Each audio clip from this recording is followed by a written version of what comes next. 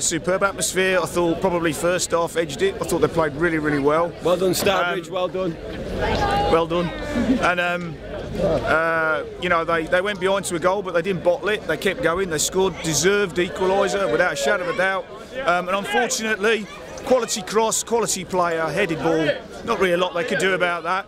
Fought to the end. Fantastic support. You know, the whole town's empty to come to here. Thoroughly deserved. Just a shame that the BBC didn't show it live, because I think it's probably one of the best games of the day. But they played very well, Stourbridge. You know, I think they deserved to draw really in the long run. So, but disappointed, but never mind.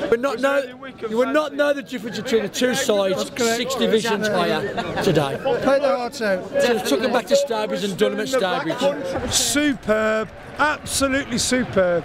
We haven't disgraced ourselves. I thought we were possibly the better team. They were brilliant. We were in the first half. I was gutted. It was a little bit of a step too far, but a shame. Absolutely fantastic. 2,200 Stourbridge fans in the ground. And that stand was completely rocking. The atmosphere was fantastic. The players done us proud. You couldn't have told who was a League Two side and who's a Northern Premier side. We deserved to get a draw. Gary Hackett, young forward, fantastic. He's been here 13 seasons. The best management team I've ever known. Come on, Stourbridge! It was a great atmosphere in there. It was absolutely brilliant. Come on, Stour! Especially when we equalised, it was unbelievable, but couldn't be, unfortunately. Great effort. Okay. Dave King for manager. Yeah, we've had a great day out there.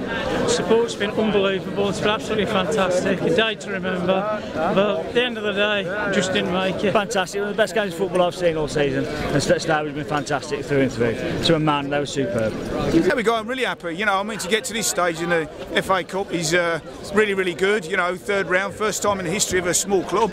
It's all about the small clubs. It's not about the big clubs today. And they did themselves proud. You know, they didn't get beat 4-5-0. They actually, you know, they hit the crossbar. Could have been 2-1 to us before they scored. So, but that's the way football goes. Great game. They need to win the league. They need to do their league position, don't they?